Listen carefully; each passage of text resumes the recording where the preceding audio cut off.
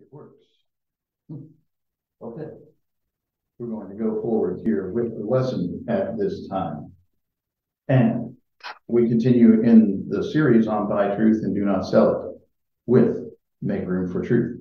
If you are able to make it back for 7 p.m. today, we'll be looking at Jehoshaphat in the court of Ahab. A lesson about fellowship. But for this morning, we're speaking of Buy Truth and Do Not Sell It. Make room. What do we mean by make room for truth? Well, you have to have somewhere for truth to be. There has to be a place for truth to stand. You have to be willing to put up with it, if you will. And specifically, we look at 2 Corinthians 7 in verse 2, where the apostle says, make room in your hearts for us. We've wronged no one. We've corrupted no one. We've taken advantage of no one. This he says in the midst of speaking with them about his reception as an apostle among them and about his teachings in this place in Corinth. Let me move that. Sorry.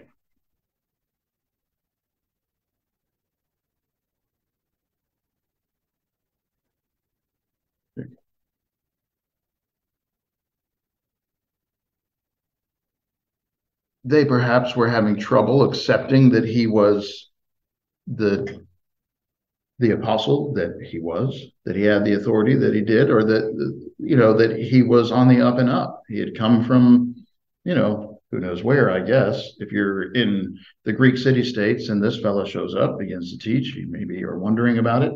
But this is the second letter. I mean, they had a first letter. They obeyed the gospel. They got a first letter. They repented. But even so, he still has trouble with them not respecting the word of God that's coming through him. And so he says these things to them, make room in your hearts for us. They just didn't have a place. They didn't have a reception, if you will. The apostles didn't have a reception with them, though they came and spoke the truth. And the word that they were speaking was being contradicted by false teachers among them at Corinth, and there were some problems, people attacking their character, and yet the apostle says these things. We have wronged no one, first of all. Second, we have corrupted no one. And third, we have taken advantage of no one. And so in our method of study, we're going to take these in their order and look at them. In the dictionary, when we speak of wronged, we've wronged somebody, we mean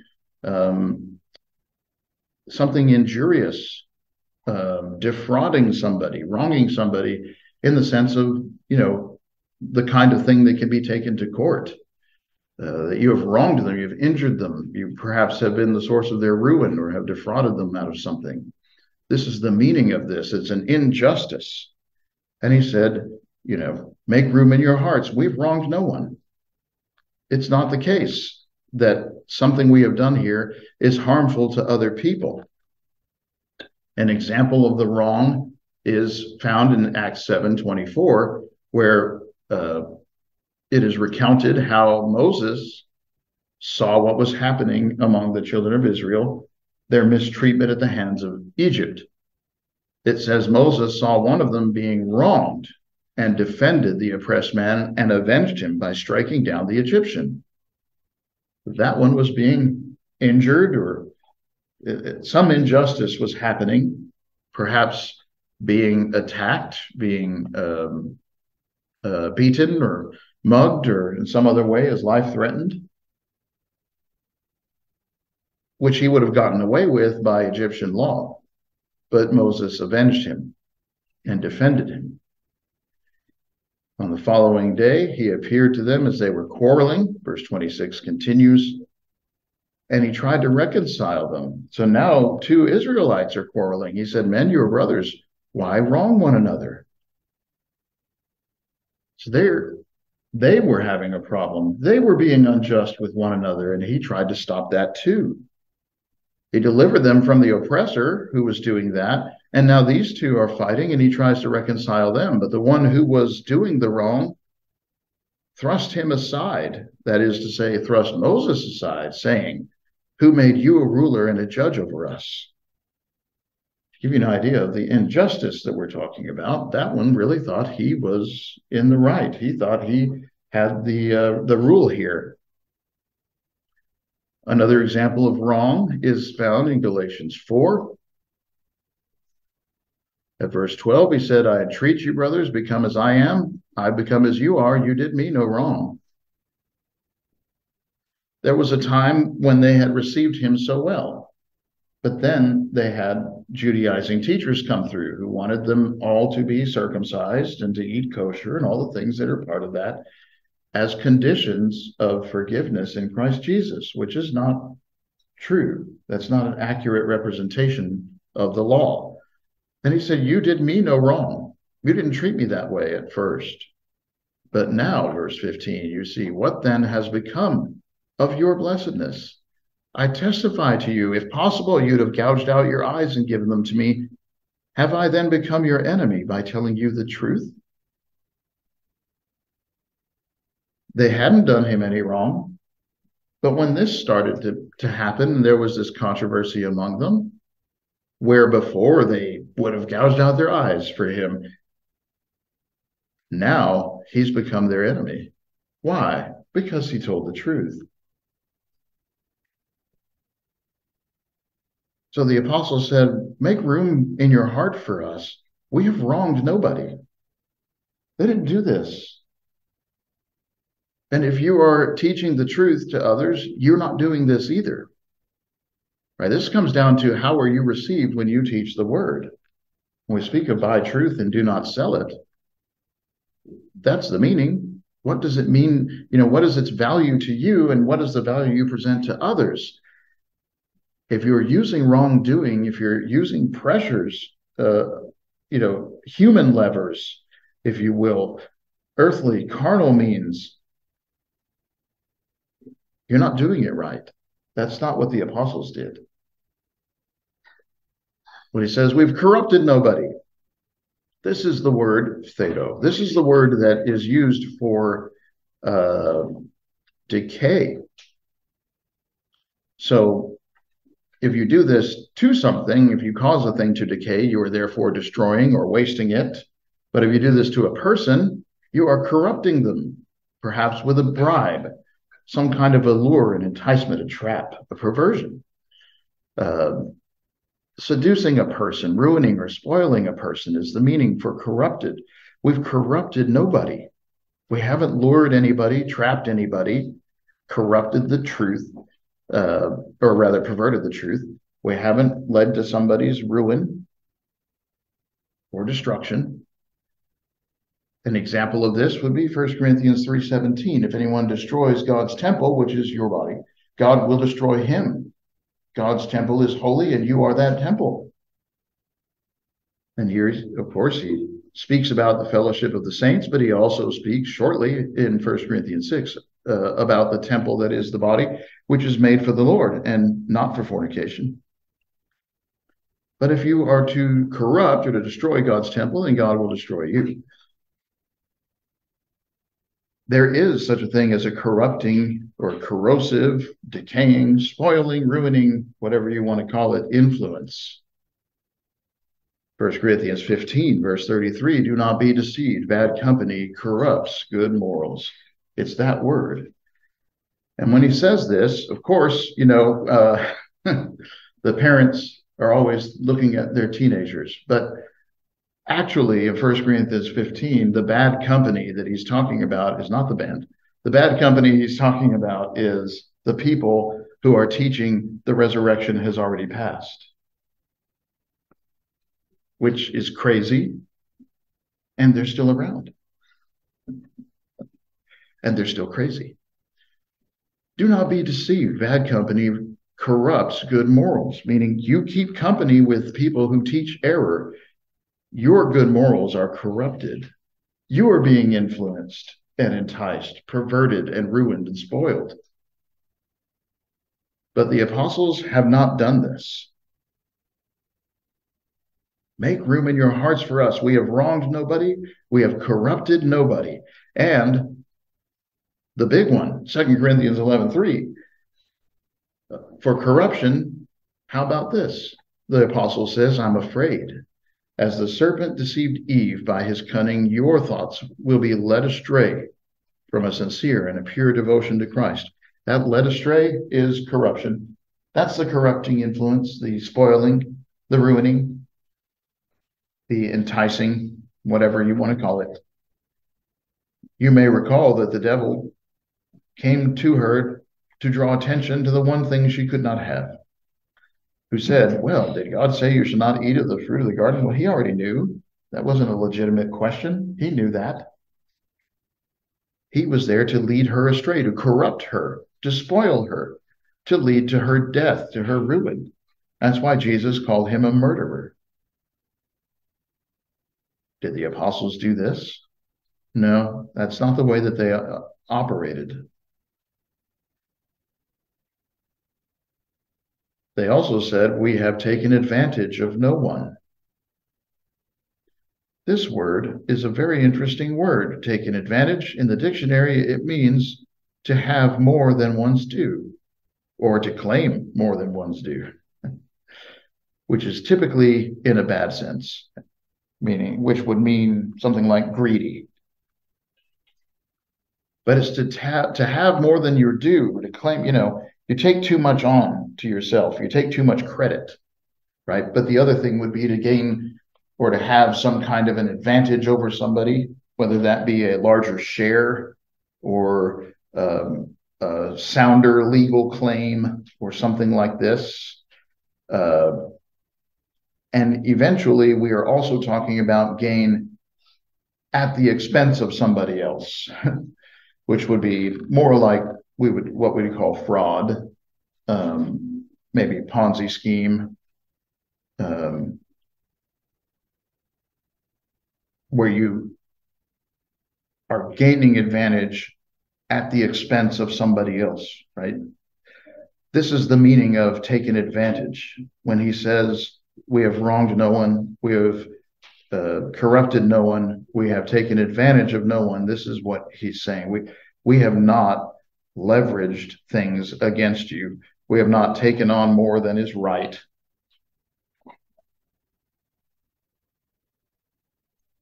An example of doing the wrong thing, taking advantage, would be 2 Corinthians 10-11, where he writes about the gentleman who was discussed in 1 Corinthians 5, who had his father's wife. He said, anyone whom you forgive, I also forgive. Indeed, what I've forgiven, if anything, has been for your sake in the presence of Christ, so that we would not be taken advantage of by Satan. We are not ignorant of his designs. See, Satan would take advantage of us. He would perhaps outwit, this says, but really saying he would get the better of us at our own expense. That he would leverage us against one another to gain advantage. And that is true. If we have that sin of unforgiveness among us, we are going to be, poked and prodded and leveraged by Satan. There's no question about that. Also in 2 Corinthians at chapter 12, you see the idea back to what we have been talking about. The apostles going in and among them, teaching and the things that they have done and the things that they have not done. Precisely here, we're talking about the fact that they did not get paid. In 2 Corinthians 12:16-18, Paul says, crediting that I myself did not burden you. And that's a technical term. When you read the text, you can see that burden means I did not accept money from Corinth. I was crafty, you say, and got the better of you by deceit. Did I take advantage of you through any of those whom I sent to you? I urged Titus to go and sent the brother with him. Did Titus take advantage of you? Didn't we act in the same spirit? Didn't we take the same steps? What are we saying? Well, Now we're getting down to it, aren't we? What they're saying is, well, Paul himself didn't take money, but he still got it, just in a roundabout fashion. He took some off the top of what we paid this other fella or these other fellas, or what we sent to Jerusalem or whatever, This is what they're saying. Okay, so you grant that I myself did not accept any pay, but you still think that I was crafty and got the better of you by deceit, that when I sent other people, that they got support and that got funneled back to me somehow. That's what they're saying. It's very worldly, but that does happen in the world. There's no question about it. That happens in our government all the time. It happens in business all the time. That's not how the apostles are conducting themselves. They have wronged nobody. They've corrupted nobody. They've taken advantage of nobody. This is what he's talking about. They're saying, that you have wronged us. You have come here to do your will. You've come here to gain advantage for yourself. You want the money so you can spend it on yourself or on your projects or whatever else it might be. That's what they're saying about him. And that's why he said what he did. Make room in your hearts for us. And this is talking, I think, about that kind of genuine love, that kind of genuine acceptance, that genuine trust that Christians should have one for another. We are working for the same God. We're working for the Lord. And because we work for the Lord, we are honest in our dealings one with another. We make our intentions known. We don't have to assume about the motives of others and accuse one another. We can have room for one another. And he says this, make room in your hearts. And this word in the Greek is, actually the basis of this word, the chore there, chore, is literally what we would call like three-dimensional space. It's the word that is used in choreograph. That's writing down how the space is being used on stage, right? That's quarreling. You're giving space, make room. There needs to be a place for it. This is being used for make room for another, give way or withdraw, give way to somebody, but also to have room for something, to hold it or contain it. Frequently of measures, meaning they would use this with, say a measuring cup. We might say a 4-quart, but they would say it makes room for 4-quart. But it also has the idea of the capability of it. You have it within you to do this, we might say. Okay, so it's about having somewhere for this to be. Is it possible for somebody, as Paul is doing, to speak the truth selflessly? Can they do this? Is it possible for somebody to really genuinely be serving God and yet telling you some bad news sometimes? Right? Where is that? Is there room for it? John 8:37, Jesus told those who believed in him, I know you're offspring of Abraham, yet you seek to kill me because my word finds no place in you. That means my word does not have room inside of you. You have made no room for my word. There's no place for it to stay. There's no place for it to stand. That's not a thing that you will accept. It's not a thing you think exists, right? There's no schema for it. Lots of ways of talking about this. But Jesus said, you are trying to kill me because my word finds no place in you. That's the idea of make room. We have also 2 Peter 3, verses 8 through 9, on this idea of making room. This is a good one. He said, Do not overlook this one fact, beloved. With the Lord, one day is as 1,000 years, 1,000 years as one day. The Lord is not slow to fulfill his promise, as some think that he is, but rather he is patient toward you, not wishing that any should perish, but that all should have room for repentance. That's what he's doing. God is making room in our lives for repentance. He is definitely in our corner. He wants us to do well. He makes it possible for us to do well. Any argument that people cannot reach repentance, that they can't know the truth or they can't learn the truth, is clearly false, because God is not willing for any to perish, but rather wishes for all to have room to repent. So it's not the case that anybody has no shot at forgiveness. That doesn't exist. God makes sure that they can be forgiven if they want to be forgiven. He makes room for repentance, that we can reach it. Okay, so anyway, that is to say, these are the definitions of the things that we are talking about in 2 Corinthians 7, verse 2. Make room in your hearts for us. We have wronged no one. We've corrupted no one. We've taken advantage of no one. See, the messengers of God, and as I said before, that includes you.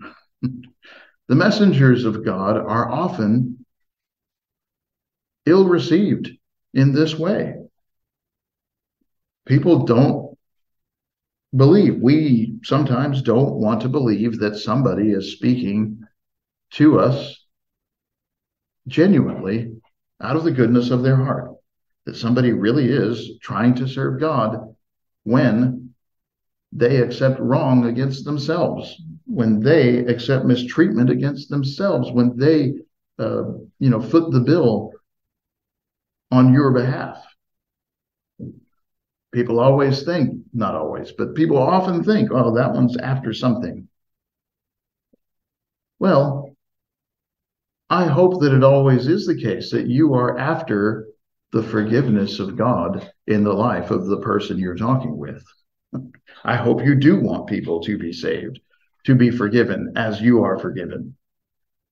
But nothing more than that. I hope you're not looking for gain in some way. But this is the problem that the apostles faced, and we face this today as well. So you be sure that you do not wrong people.